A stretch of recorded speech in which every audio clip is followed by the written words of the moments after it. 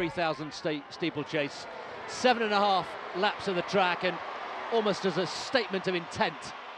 Down the back straight, another barrier successfully negotiated, 200 to go, the crowd going absolutely wild here in Rabat.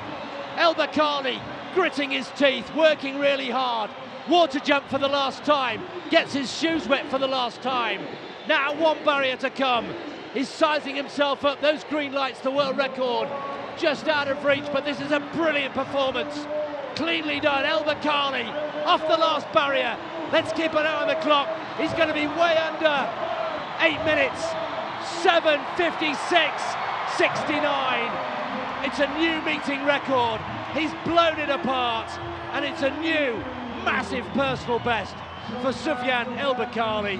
The crowd erupts, and Rabat and El Bakkali has delivered the 8th fastest all-time in the men's steeplechase.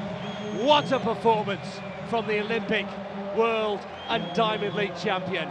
He's flat on his back, and who can blame him? Brilliant, brilliant from El Bakkali.